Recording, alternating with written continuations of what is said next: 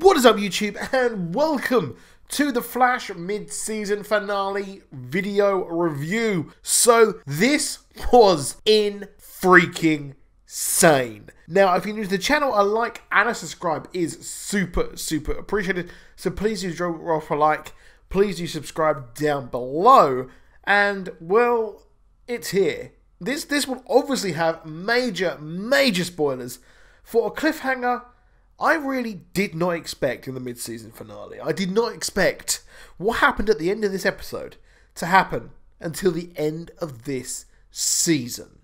So we start off with Barry being taken by the Thinker and the return of Aminette Black, who is next level cool.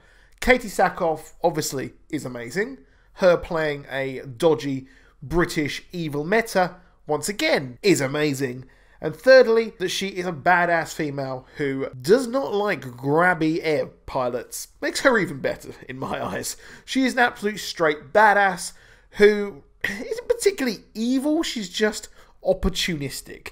And she is back here and she wants to take Caitlin Snow. And she took Caitlin Snow because, well, there is a procedure that needs doing on Brainstorm, who is a very weird that they brought in Brainstorm for just this, well, seemingly just this episode, because, well, it turns out he is actually, well, the Thinker. So this episode starts off, like I said, with Aminette Black taking Caitlin, and I really did like the idea that well, Ralph at least does actually prefer Killer Frost, because they are two distinct personalities. It's not like the Incredible Hulk, where the Incredible Hulk is just, well, the Hulk or Bruce Banner. It's not someone you can go out and get drinking with or kind of hang in and chill out with, pardon the pun, but it's two distinct personalities, and I really did like going that way. I didn't think they'd go down that route, but they are setting them up as two completely different people, and I expect we'll probably see a fight between the two to decide who will actually survive inside the body. But I love the fact that, well, we started off with an in-joke, which really was really funny. And we saw Caitlin be completely deflated.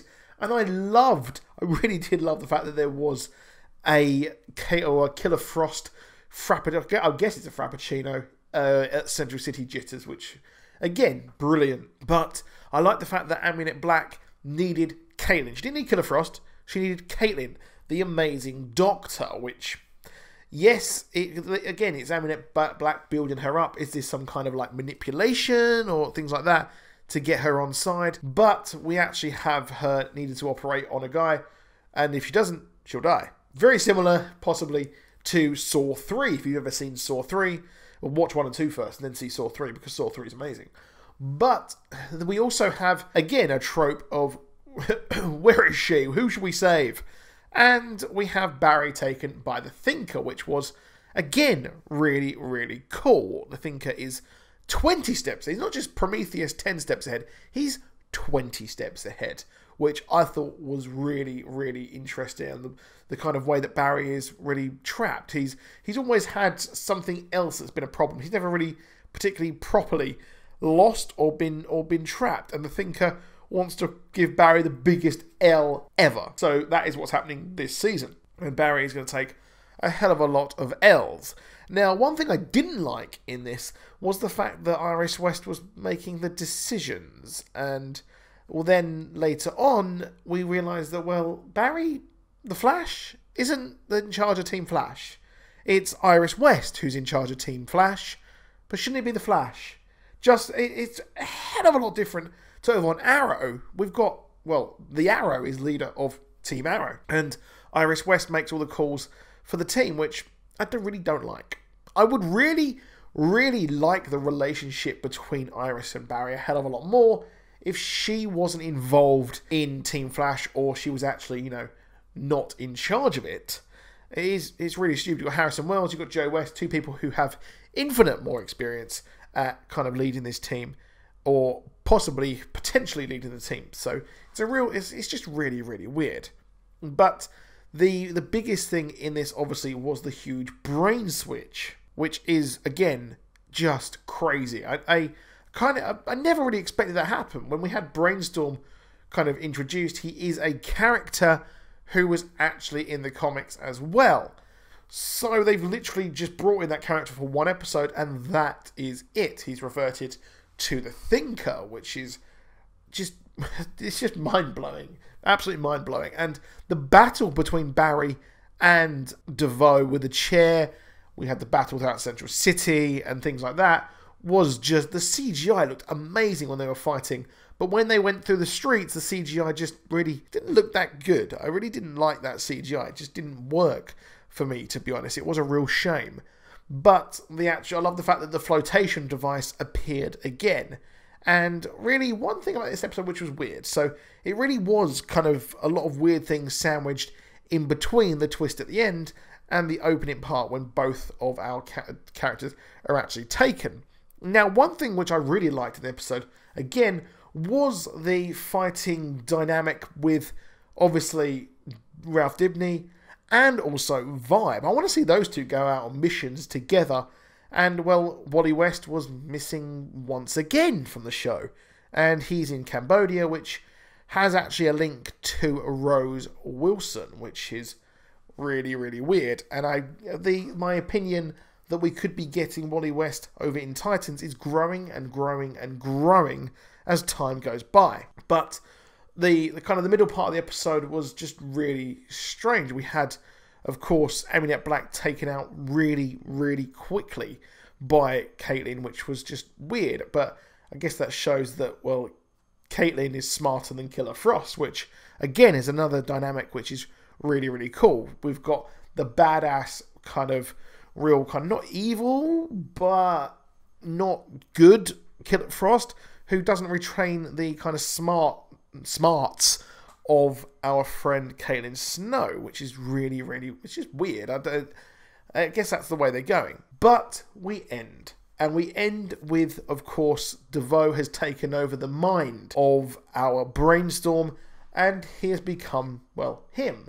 And the body of the DeVoe, the original body, has been left inside the apartment. And one thing I found really stupid was the fact that Barry was just like, oh yeah, it's probably more gifts being delivered. I was like, what? Have you got the Amazon key thing? Does that exist in that world where kind of people can just come in and leave gifts or kind of leave deliveries in your house? It's just, what? It just really was just bizarre. But the body of DeVoe has been left, and, well, yeah, which is leading to the trial of the Flash. Now, if you don't know what the trial of the Flash is, I'll explain it quickly. So what happened was, in the comics, we actually had Barry and, well, he was actually getting married to a woman called Fiona Webb.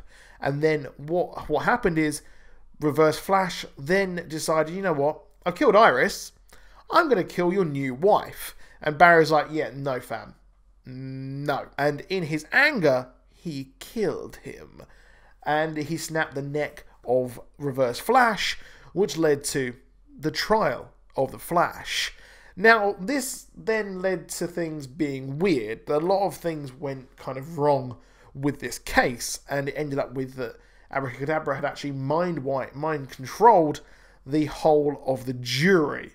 So the jury have actually kind of been taken advantage of, and everything kind of nothing really added up. And this took on for like 2 years, and it's a really, really good comic to read, because in the end, if you didn't know Iris West was actually dead, it turns out that her spirit was taken to the 30th century where she lives, and she was Barry decided to go and live with her in the 30th century, so he stayed with her, and obviously he had his children and things like that, which then led to Barry having to come back for Crisis on Infinite Earths, in which he perished. Now, the question is, how much of this will actually be adapted? Obviously, we've got Barry going to be on trial. He will be on trial. How long will he be on trial? That's the question. The trial of the Flash went on for absolutely ages. So, I expect him to be... They're going to do a good couple of episodes, maybe, focusing on this arc, and it will probably end up with Barry having to try and reveal his actual identity as the Flash, which was hinted in the trailer promo for the next episode. So I really do like the fact that they're going to have to do that. Or will that actually happen? We don't actually know. And, well, the lawyer was actually hinted in this promo as well, who really was an unscrupulous dick. So, where are they going to go? How far are they going to do with this? Will Barry actually end up going to the 30th century to go and live with Iris West in the far, far future, which we know exists, it's been referenced, put over in Supergirl with the Legion of Superheroes. So, it's a lot going on. We also had the possible look at XS, the granddaughter of Barry, over in the Crisis on Infinite Earth storyline. So, has she come back in time to try and stop this? And then she's going to take him to the future where he can live in peace with Iris West, only to come back for Season 5, Crisis on Infinite Earths. Yeah, I know that's a complete long shot. I don't think that's possibly going to happen. It might do. I didn't expect the Crisis or the Trial of the Flash to happen so soon. However, that is it for this video. I will do a possible think on Godspeed for Season 5 very, very soon. I've got some Justice League news for you as well tomorrow. So that is it for this video. Please drop a like. Please do subscribe. And I'll see you soon. Goodbye.